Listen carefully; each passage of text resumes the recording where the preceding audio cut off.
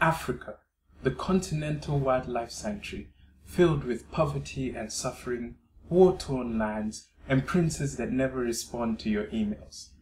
These are often the images and thoughts that come to mind whenever the word Africa is mentioned. But what if I told you that Africa has so much more to offer than these prejudices and stereotypes? Well, that's the purpose of this series. Hello, my name is Djaji Prime, and welcome to the Motherland, a weekly series where we will be discussing Africa, her countries, their people, cultures, and traditions. Now, the etymology of the word Africa is shrouded in mystery and is often difficult to elucidate. It became the accepted Roman word, replacing the Greek or Egyptian word Libya, denoting the land of the Lebu.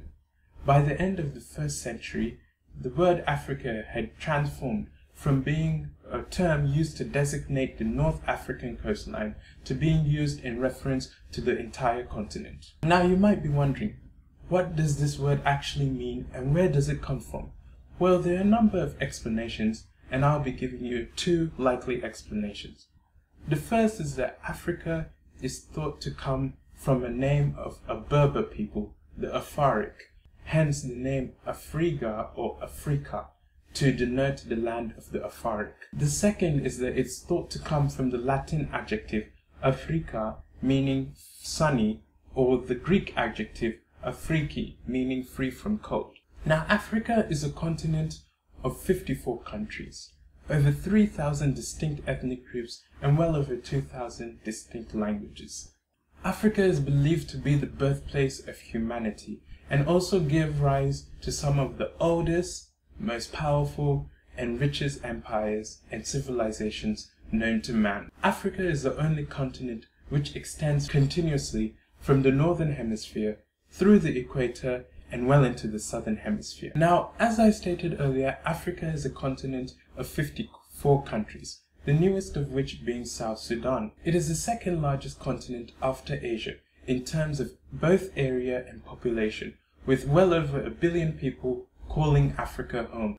Africa is extremely rich in natural resources, accounting for over 30% of all mineral resources found in the world. It also houses 40% of all gold reserves in the world and 90% of all platinum reserves in the world, with most of which coming from South Africa.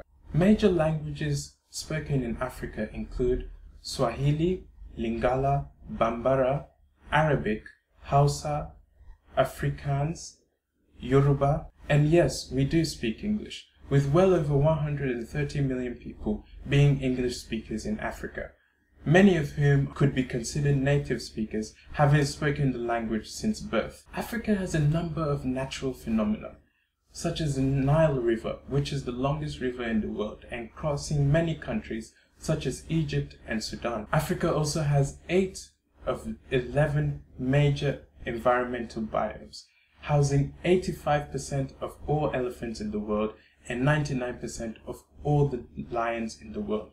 The Serengeti in Tanzania hosts the world's largest wildlife migration, with well over 750,000 zebra and 1.2 million wildebeest engaging in this migration, culminating in a treacherous crocodile-infested river crossing.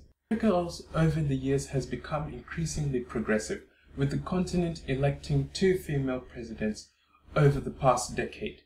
Joyce Banda of Malawi being president from 2012 to 2014, and Ellen Johnson Sirleaf of Liberia from 2006 till date.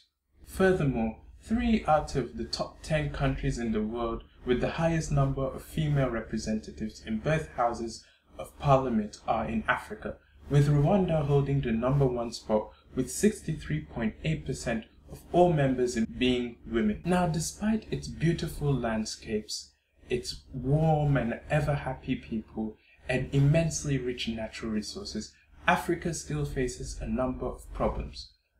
The continent is still the poorest and most underdeveloped continent in the world, with its continental GDP accounting for 2.5% of global GDP. 40% of all adults in Africa are illiterate, with 2/3 of them being women.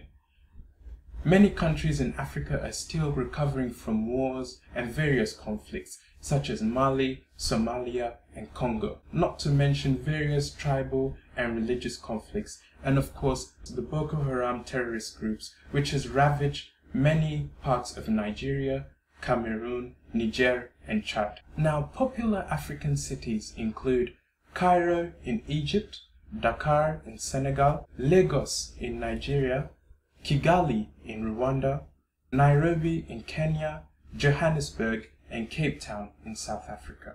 Well, I do hope that you enjoyed this video and were able to learn something new. Africa, being the birthplace of humanity, is indeed an integral part of humans in general. And it is my wish that more people learn more about my continent, which is one of the driving factors for this channel. So if you did enjoy this video, please be sure to leave a like, subscribe if you're new around here, and be sure to check out my Motherland video next week, where we will be discussing Algeria. Thank you very much, have a blessed day, and goodbye.